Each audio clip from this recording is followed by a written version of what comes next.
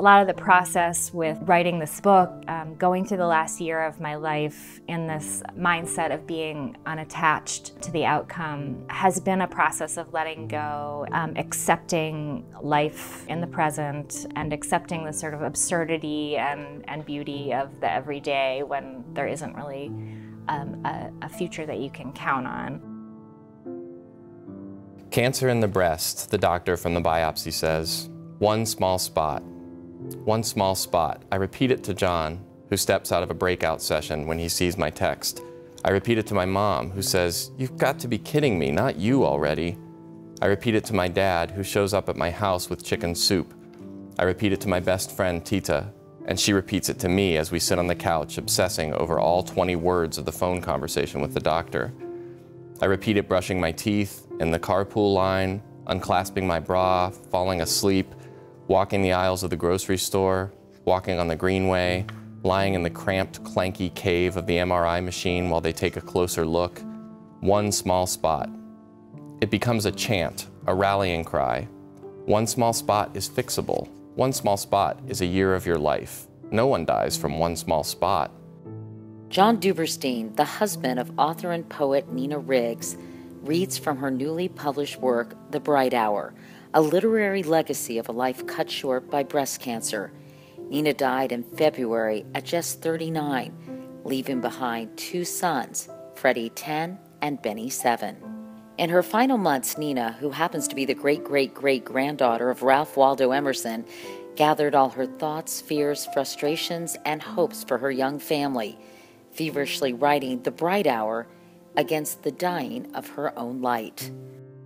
I was just blown away because she not only was letting me read it in real time, so I was getting to see myself develop as a character and our children develop as characters in her book, but the things that she was writing about were real time. So it would be something that had just happened 3 or 4 days ago, and she would hand me the completed draft of a version of those events that she had woven into the narrative of The Bright Hour.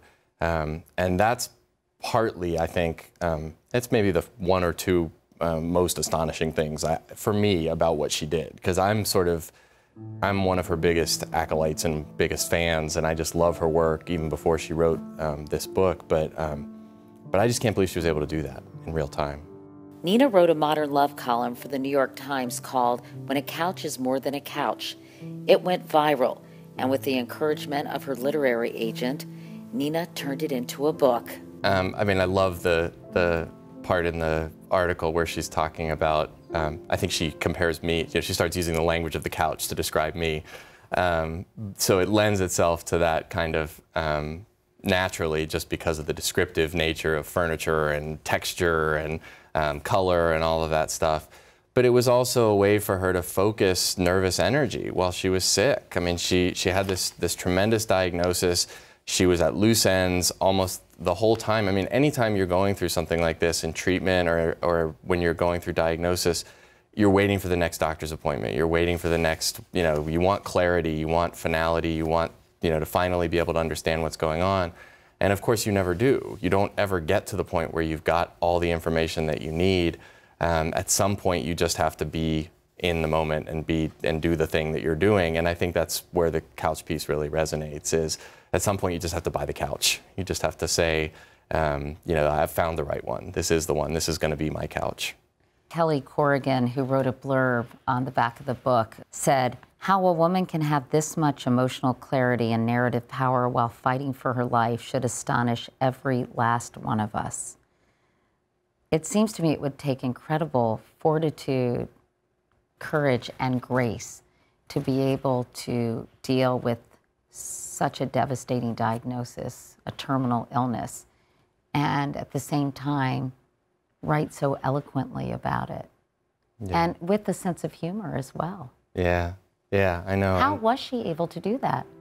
I think she felt like she was sort of hurtling through this space of a cancer diagnosis and losing her mom and dealing with having young kids and all of this stuff, and it didn't feel particularly graceful or particularly like she had it all under control. Just 6 months after Nina was diagnosed with breast cancer, her mother passed away from multiple myeloma. In many ways, John says her mother was a role model for Nina on how to face her impending death. her mom was a dealer. She was a, let's talk about this, let's pull this out and hold it up to the light and check it out from every angle and make sure we understand what's going on. And that was true whether it was, you know, vacation plans or dying of cancer. So I think in some ways she was an apprentice to that and you know, furthered that.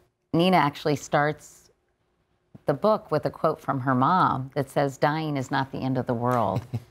Her mom was really glib and funny and you know, really, a lot of Nina's sense of humor, I'm sure, derives from her mom. But it doesn't, the world doesn't stop. In fact, if you have young kids or a spouse or an ailing parent or a healthy parent, all of those lives and their interactions keep happening right around you. And you can shut down, I suppose, but she and her mom totally rejected that. Nina's whole mission in learning to cope with the diagnosis and the course of disease was not to let any of those things go and not to shut down on any of those levels. The being a mom, the being a wife, the being a friend, all of those things, even the hard parts, even the difficult parts, she really craved and wanted to keep doing them. It must feel as if she's still with you because you have her words to look at and her memory to talk about and her life to really celebrate. Yeah, I mean, it almost seems like a cliche to me now to say it, but it's so true. The book is just an amazing, amazing legacy that she left for us. My kids keep asking me when they're going to get to read it. When do we get to read Mom's book? And I'm trying to work that out. I don't know when they're going to be old enough to do it. But for me, yeah, it's like she left me all of the stuff that she had processed and condensed about facing terminal disease, about our relationship, about our family.